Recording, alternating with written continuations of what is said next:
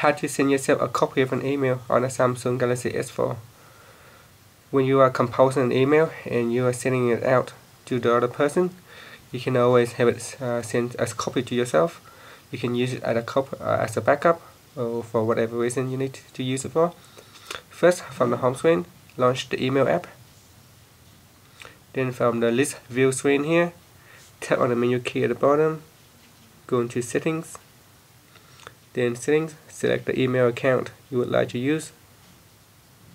From here, scroll down to the bottom, tap on the more settings, then tap on always CC or / BCC myself. From here, the default option is none, so you can use the CC or the blind carbon copy. So with this blind carbon copy, then no one else can see that you have sent yourself a copy.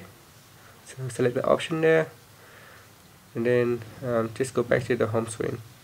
And that's all you have to do to send yourself a copy of an email. Thanks for watching this video. Please subscribe to my channel for more video tutorials.